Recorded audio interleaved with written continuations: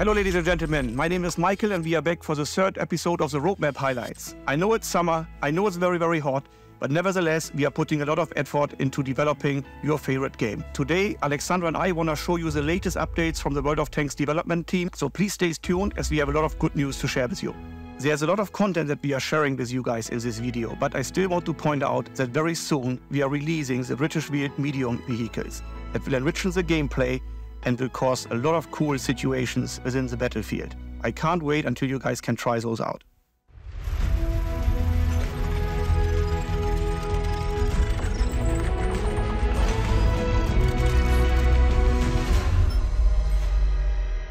Hello everyone!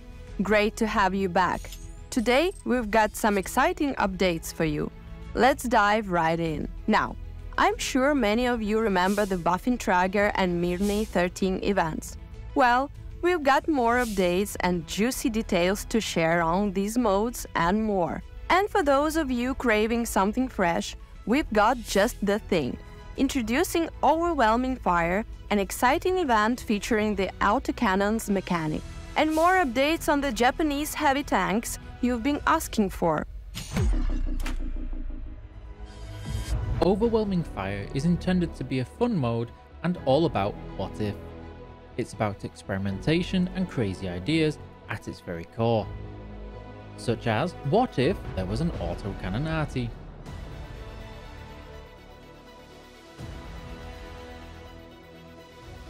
While yes, it will feature autocannons, we intend for this mode to be more an enhancement to our usual fun events, finding new and fancy ways we can experiment and play with new mechanics and weird tank combinations, like this abomination, the autocannon arty. For the event, you will be able to drive and experiment with 8 different vehicles. We will have all sorts of cannon and gun types for all, each with their own interface and cool visual effects. Which means you have to ask yourself just one question: do I feel lucky? Well, do you? And before any of you start getting overexcited, these tanks are intended to be fun and experimental only, not a precursor or plan for future tank release and designs for the live server. Sorry to ruin your dreams of roleplaying as an A10 Warthog on tracks.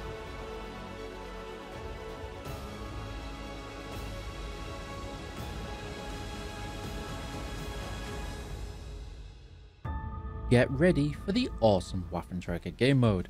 It's crazy, chaotic, and a fun experience. Ermelinda is back, and she's all set to create mayhem on the battlefield. You might already know her, but if not, you'll quickly get to know this infamous driver and her legendary tank. Say hello to Hannelore, Ermelinda's older sister, who has now joined the Alliance. With a new ally, the Alliance also has a new commander, Jana, to aid the fight against the machinations of Maximilian Leonhard von Krieger Witthofen Baron zu Liedenberg. This game mode will feel like a blast from the past for our experienced players, but with new exciting twists and updates to keep things fresh. And if you're a newer player, get ready for some wild and enjoyable mayhem in this mode. We've heard your requests and we're thrilled to announce the return of Mirny 13, a highly anticipated game mode. This upcoming episode will serve as the epic conclusion to the currently planned trilogy. However, the future of the town of Mirny remains uncertain. The mode will have new enemies and bosses this year. Like in previous years, they will be mobile, agile, and hostile. They will be cunning and full of menace. The Immortal, with its amazing soundtrack, will make a return, but he's got some backup this year with a different boss for players to face at each of the 3 different difficulty levels. I can't share their official names yet. You can say hello to Rob and Fluffy. Find them a little less intimidating with these names, and perhaps you want to drop a comment down below and give us your nickname for these beautiful new creations. The plan is that these different bosses at different levels will keep the gameplay challenging but not repetitive as you develop your skills and tactics playing the mode. Remember, the key to success is to dodge, duck, dip, dive and dodge those enemies. We're also going to introduce new mechanics that will allow you to deal with these dynamic and dangerous moments, like the ability to become invisible to the enemy or improve your reload speed. Let's hope for a nice conclusion to the story arc for our characters. But again, you never know, it's not the first time we've been surprised by the Immortal.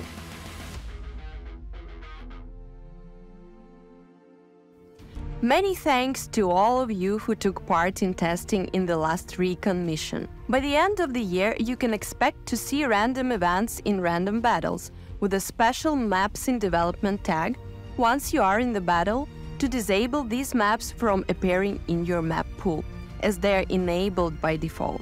This new generation of maps should make random battles more dynamic, as the events can launch at any time during the battle, usually in the first half, though they may not happen at all. The objects and effects of random events will be more detailed and spectacular than they were in Recon Mission. In some places, they will substantially change the map landscape, and here you can see the difference in the events on Himmelsdorf.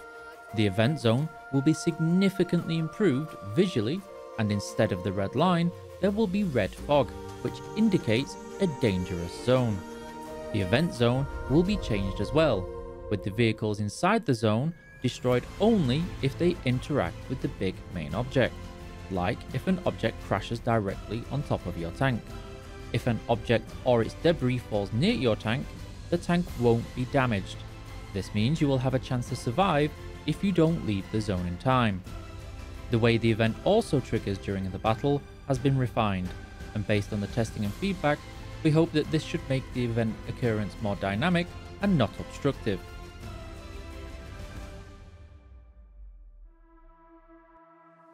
We have a lot of staff and resources currently invested in working on our new generation of maps.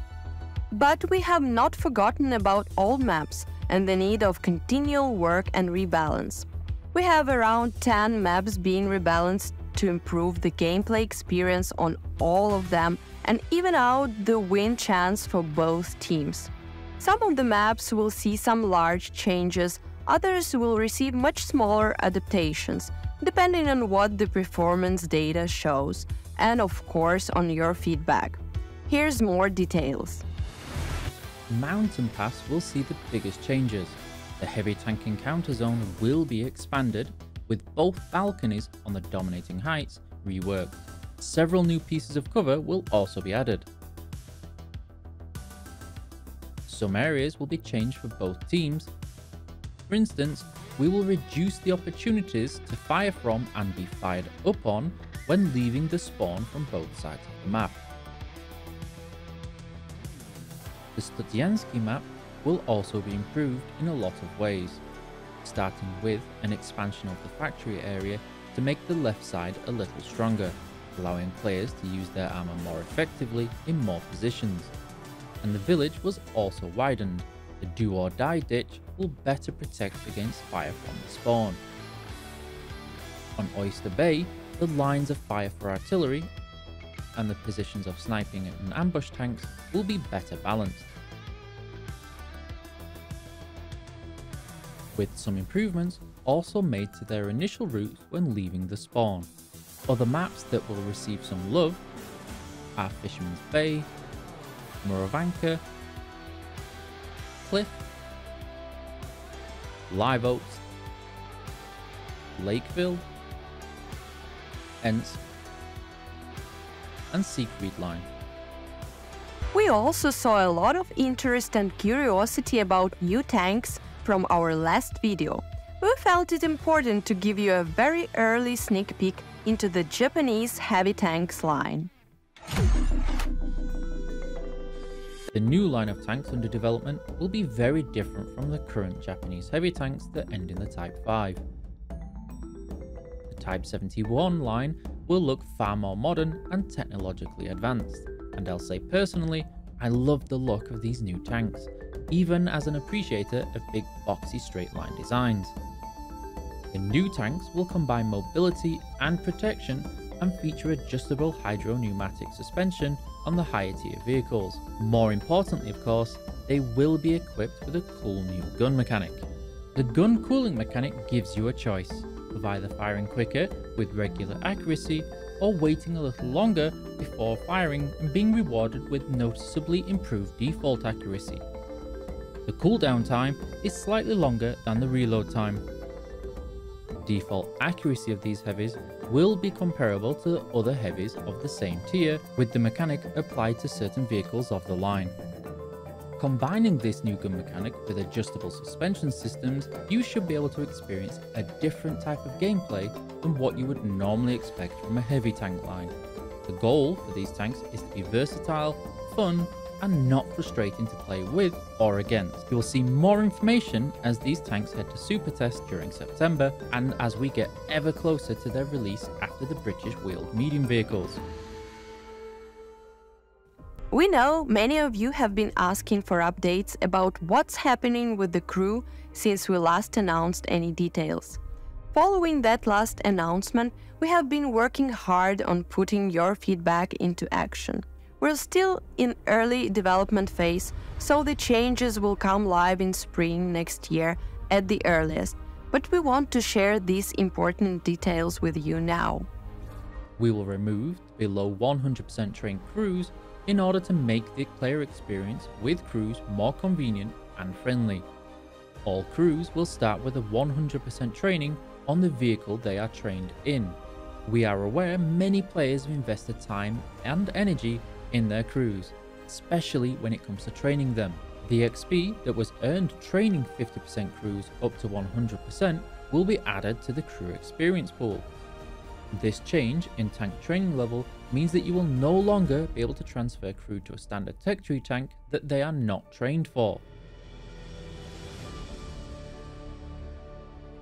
We have also been working on a brand new info page that will provide you with an overview of the upcoming events, updates and features in the next several months of World of Tanks. This should help you see important upcoming events and help ensure you don't miss anything you'll find cool and exciting. I know in particular this will be welcome for any campaign players. Make sure to check out this new feature that will help you keep up to date with all upcoming updates and events with all your tanking needs.